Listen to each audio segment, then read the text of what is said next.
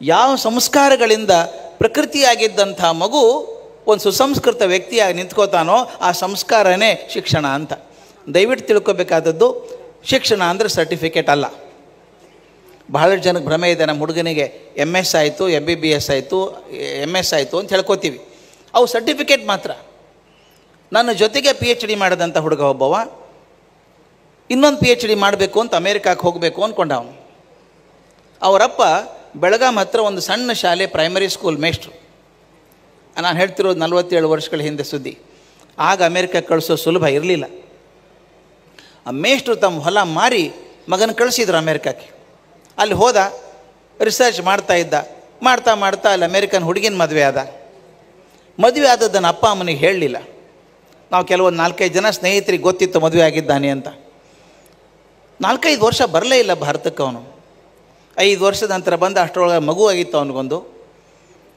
ಬೆಳಗಾವಿ ಏರ್ಪೋರ್ಟಿಗೆ ಬರ್ತಾನೆ ಅಂತ ಗೊತ್ತಾಯಿತು. ನಾನು ಅಕಸ್ಮಾತ್ ಬೆಳಗಾವಿ ಇರೋದ್ರಿಂದ ಹೋಗಬೇಕು ಅಂತ ಹೋದೆ ಏರ್ಪೋರ್ಟಿಗೆ.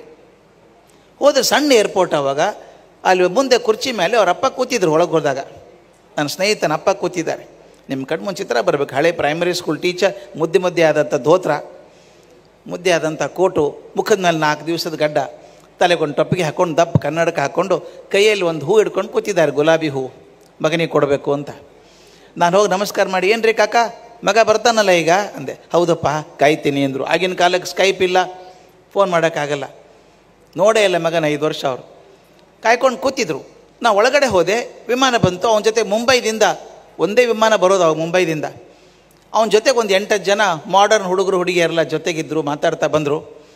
ಹೊರಗಡೆ ಬಂದು ನೋಡ್ತೀನಿ ಅವ್ರ ಅಪ್ಪ ಇಲ್ಲ. ನಿಮ್ಮಪ್ಪ ಬಂದಿದ್ರಲ್ಲೋ ನೀನು ಕರೆಯೋದಕ್ಕೆ, ಎಲ್ಲಿ ಹೋದರು ಅಂತ ಕೇಳಿದೆ. ನನಗೆ ಗೊತ್ತಿಲ್ಲ ಅಂದ. ಅವ್ನು ಯಾಕೋ ಸುಳ್ಳು ಹೇಳ್ತಾನೆ ಅನ್ನಿಸ್ತು. ಕಾರ್ ತೊಗೊಂಡು ಅವ್ನು ಹಳ್ಳಿಗೆ ಹೋದ್ವಿ. ಮುಂದೆ 2 ತಾಸಿನ ನಂತರ ಅವ್ರ ಅಪ್ಪ ಬಂದರು, ಬಸ್ ಹಿಡ್ಕೊಂಡು ಬಂದಿದ್ದಾರೆ.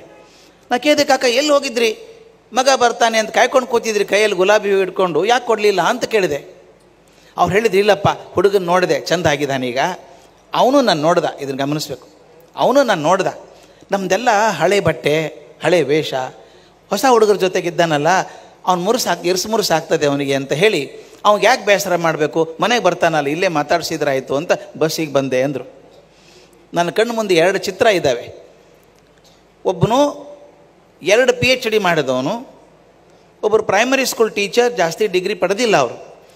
ಅದರಲ್ಲಿ ಶಿಕ್ಷಣ ಪಡ್ಕೊಂಡವ್ರು ಯಾರು, ಸರ್ಟಿಫಿಕೇಟ್ ಪಡ್ಕೊಂಡವ್ರು ಯಾರು ಅಂತ. ನನ್ನ ಪ್ರಕಾರ ಅಪ್ಪನಿಗೆ ಶಿಕ್ಷಣ ಬಂದಿದೆ, ಮಗನಿಗೆ ಸರ್ಟಿಫಿಕೇಟ್ ಮಾತ್ರ ಬಂದಿದ್ದಾವೆ. 2 PhD ಬಂದಿದ್ದಾವೆ. ಅದು ಬೇಕಾ ನಮಗೆ? ಆ 2 PhD ಬೇಕಾ? ಅಪ್ಪನಿಗೆ ನಮಸ್ಕಾರ ಮಾಡಬೇಕು ಅಂತ ಅನ್ನಿಸ್ಲಿಲ್ಲ ಅಂದರೆ ಅದು ಸಂಸ್ಕಾರ ಆಗಲಿಲ್ಲ ಅಂದಂಗೆ ಆಯ್ತಲ್ಲ. ದಯವಿಟ್ಟು ಗಮನಿಸ್ಬೇಕು ಸ್ನೇಹಿತರೆ. ಎಷ್ಟೋ ಸಲ ಹೊಟ್ಟೆ ಉರಿದೋಗುತ್ತಂದು ನೆನೆಸ್ಕೊಂಡಾಗ. ಅಮೇರಿಕಾದಲ್ಲಿ 9/11 ವರ್ಲ್ಡ್ ಟ್ರೇಡ್ ಸೆಂಟರ್ದು 2 ಬಿಲ್ಡಿಂಗ್ ಬಿತ್ತು. ಅದು ಬಿದ್ದು ಮರುವಾರ ನಾನು ನ್ಯೂಯಾರ್ಕಲ್ಲಿದ್ದೆ. 2 ಬಿಲ್ಡಿಂಗ್ ಬಿದ್ದರೆ 5,000 ಜನ ಸತ್ತು ಹೋದರು.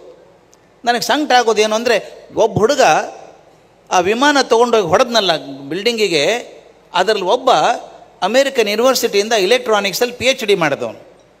ದಂಡ ಅನಿಸಲ್ಲ PhD? ನಾನು ವಿಮಾನ ಹೊಡೆದ್ರೆ 5,000 ಜನ ಸಾಯ್ತಾರೆ, ಅವ್ರ ಪರಿವಾರದವ್ರ ಕಣ್ಣೀರು ಕಣ್ಮುಂದೆ ಬರದೇ ಹೋದರೆ ಅದೆಂಥ ಶಿಕ್ಷಣ ಅದು? ಅದಕ್ಕೆ ನಾನು ಹೇಳೋದು, ಶಿಕ್ಷಣಕ್ಕೆ ಮುಖ್ಯವಾಗಿ ಬೇಕಾದದ್ದು ಸಂಸ್ಕಾರ. ಸಂಸ್ಕಾರ ಇದ್ದರೆ ಶಿಕ್ಷಣಕ್ಕೊಂದು ಅರ್ಥ ಇದೆ, ಇಲ್ಲದ್ರೆ ಏನೇನೂ ಅರ್ಥ ಇಲ್ಲ, ಬರೀ ದಂಡ ಹಾಕಿ.